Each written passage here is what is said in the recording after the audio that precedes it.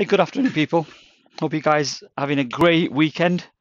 I'm not because fucking Apple, bloody loads of design flaw. Right, this A1708 came in for a logical repair, which I've done absolutely fine. It's working, and all the diagnostic and everything's been done. I've tested it fine.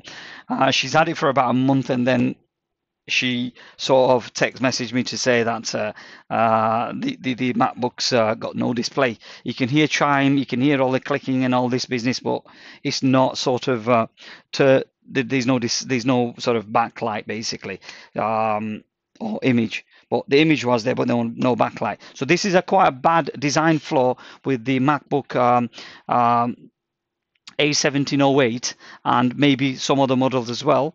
And look, it's working. All right. But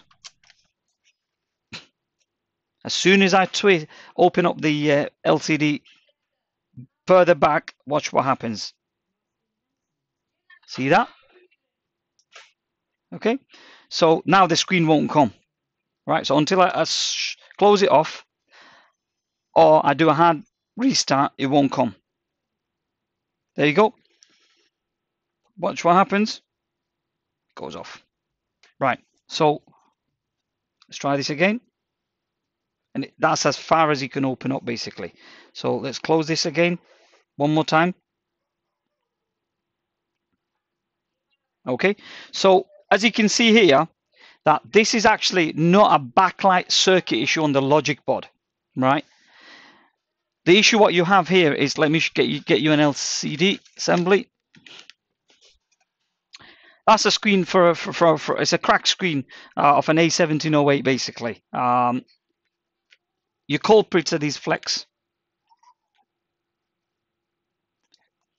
Them. And sadly, there's no way of fixing these flexes basically. Them flexes, they've got microscopic crack on them, on the solder traces, and that's the reason why it's doing what it's doing basically. Is as soon as you open up further back, the crack opens up and it disconnects the backlight side of it. Now sadly, I can't see a way of repairing this basically. I can see some wires, well, the copper traces are running, and sadly, because they're so fine and so close, you know, I'm quite tempted to sort of run small solder sort of small wires basically from one end to the other end basically, and see if that would resolve the issue, but very tempted. Okay, now what I don't know for sure, which I need to figure out, is the backlight basically, which is the backlight on the I might run a continuity test from the backlight pin on this, from this here, this connector, onto these basically. So it could be the small ribbons which actually supports the backlight. Either them two. My gut feeling says from my experience is that the bigger two, them are going to be likely to be the data line for the screen and the image and everything else, and the inner two are likely to be the backlight, or one out of the two is likely to be the backlight basically. So I am going to be experimenting this at some degree to try and see if that is if it is fixable. Sadly, I do have a spare screen, but I can't swap it out basically, and it's a faulty screen as well, so the chances of it being bad is quite significantly high. So let me keep this spare screen. So there we are. Okay, if you've got an A1708 and a couple of other models, let me sort of see if you just give me one sec. There was a list of, just give me one sec. Okay, so the list of MacBook that are sort of just sort of come on, stop messing around. Where has it gone? Just lost it then for a second. It was here, there. Oh, come on. I'm getting trolled here. Right, okay, I am getting trolled here now. Just hang in there for me. Let me just find the bloody thing. Okay, so MacBook Pro these are 13 inches that I'm going to go. MacBook Pro 2016, 2017, two Thunderbolt, 3-port, and then MacBook, again 13 inch, 2016, 4 Thunderbolt, 3-port,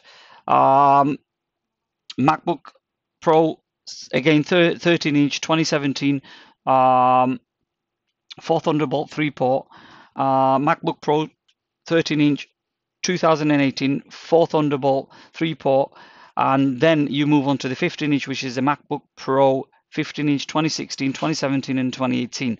So, and there may be others basically.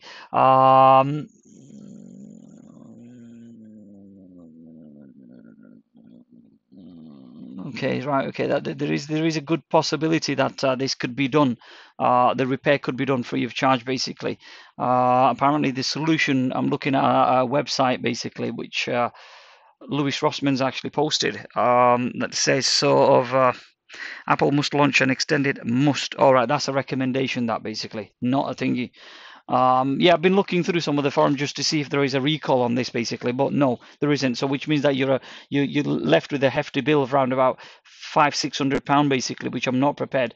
So, I'm quite happy to repair this for the customer at the cost of what it costs, basically. Hence, I did sort of make the customer aware that under the consumer's law that she can sort of approach Apple and see what they've got to say, because it's a manufacturing defect. It's not fucking part of wear and tear, right? These things should be designed. They cost an arm and a leg.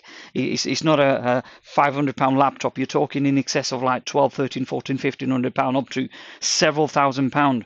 So you would expect at least a good 6 year. Now, when you're talking about consumer's law, what that means is that, first of all, if you're in the UK, if you buy an item from a UK, any major UK retailer, okay, the consumer's law protects you, and it states that an item has to last a reasonable amount of time. What that means is that from the date of purchase, it should last you up to 6 years, okay, without any manufacturing defect and things like that. It does not include accidental damage or wear and tear. Wear and tear means is that you've been scraping this, your keyboard's got little glossy mark and things like that. You scratched the screen and things like that. You've dropped it, or worst case worse, you've accidentally spilled water over it. So that's a liquid damage. That'll be categorized as an accidental damage. Those things are not covered under consumer's law. Okay, but what is covered is that anything that's not been tampered with, okay, not been messed with, misused, abused, whatever it is you want to call it,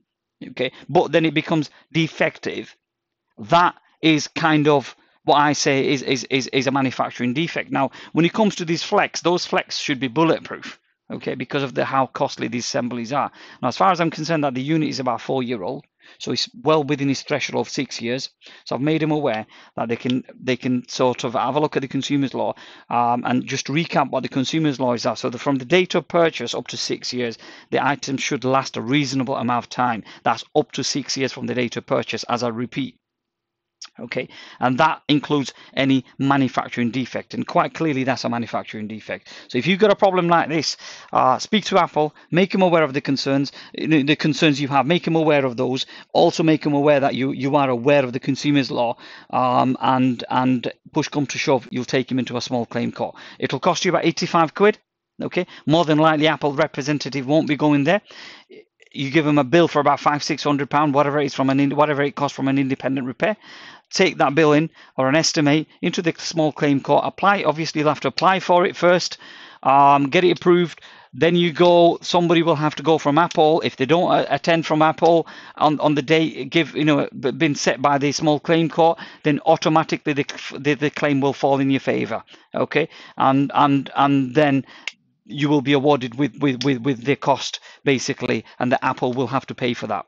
So that's option one.